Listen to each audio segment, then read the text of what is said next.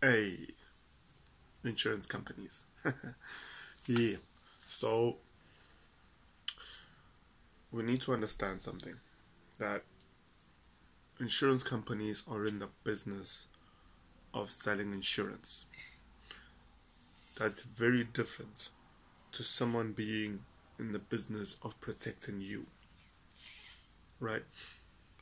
So what this means is, when you have an insurance company, I'm not going to mention names, when you have an insurance company that sells either a funeral cover, or they sell a life policy, or they sell trade disease, or they sell medical lead, or whatever it is that they're selling, right?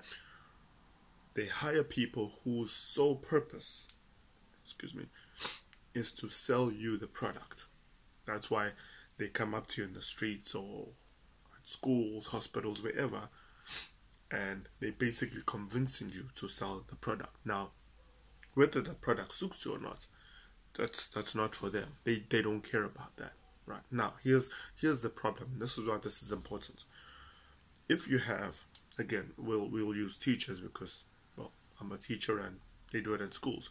A person comes up to you in school and they'll say, "Do you have a funeral policy?" And you'll go, "No." What happens if someone dies? I mean, at home we covered. It's like, yeah, but you'll be short, and so what we offer is cash on top of it, so you can top up. And you're like, I think we're okay.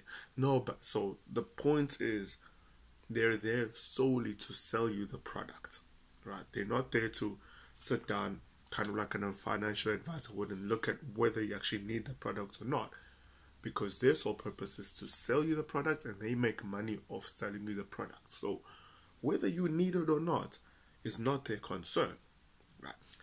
Now, obviously, you might be going, well, but it's unfair. So insurance companies then basically have qualifiers. Qualifiers are going to be basic minimum requirements. Do you have a job? Do you have a criminal record? Etc., etc. Something that's really super basic, so that you can theoretically afford it, and then you might not be able to afford it based on your own proper budget. And so that's not going to be the thing. That's why they'll also kind of push you to lead, they'll push you to believe that you can afford it, even though you think you can't. And then, again, all goes back down to how many sales can I do?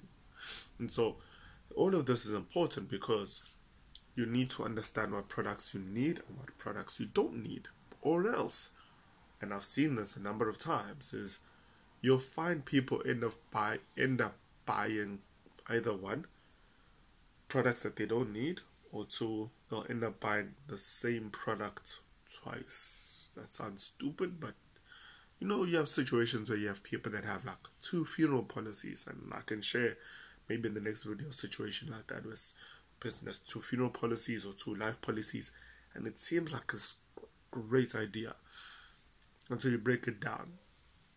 And when you really break it down into certain things, you realize it's actually going to eat into it. So one of the reasons for that, in closing, is because one person sold them, then the next person sold them the belief that the more of these you have, the better. So I'm going to stop there. In the next video, I'll give an example as why it can actually come back to haunt you, hurt you, and why it can be inefficient, and maybe to try and figure out what you actually need and what you don't. Cheers.